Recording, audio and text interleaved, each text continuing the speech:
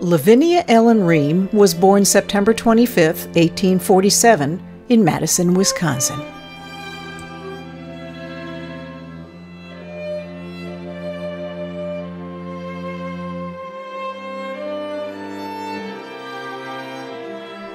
Her father Robert and mother Lavinia moved to Washington, D.C. in 1861 after her father's health began to fail.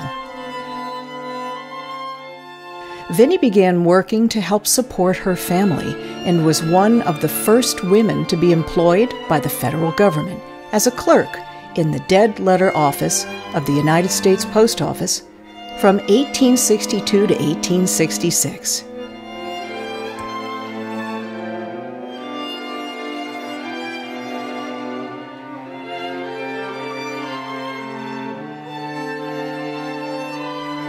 Vinnie was introduced to sculptor Clark Mill and became an apprentice in the Mill's sculpting studio at the age of 17.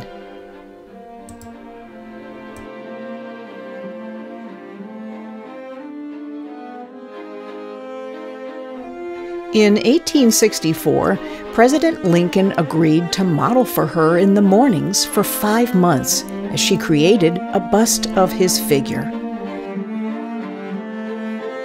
Vinnie endured political and personal pressures to complete her work on the plaster model of Lincoln in the basement of the White House.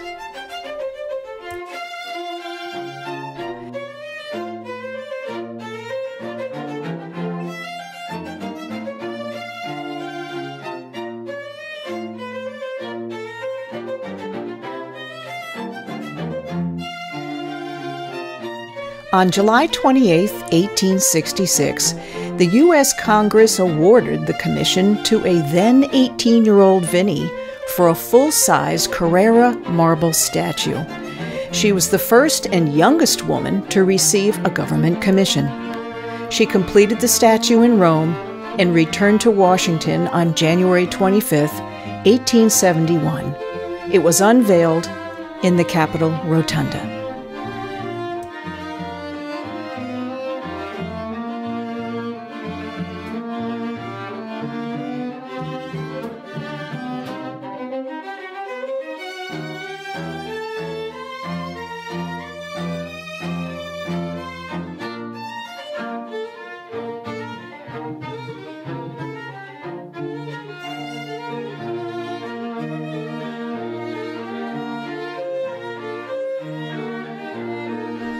Vinnie Ream has numerous notable pieces.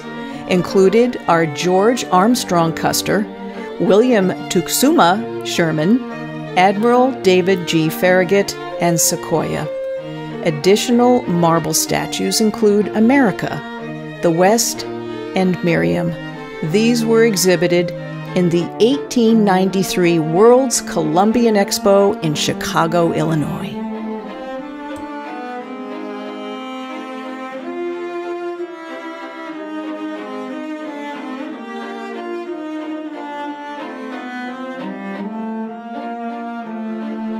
Ream married Richard L. Hoxie on May 28, 1878. They had one son. Richard felt it wasn't proper for a Victorian wife to earn money, and she followed his wishes.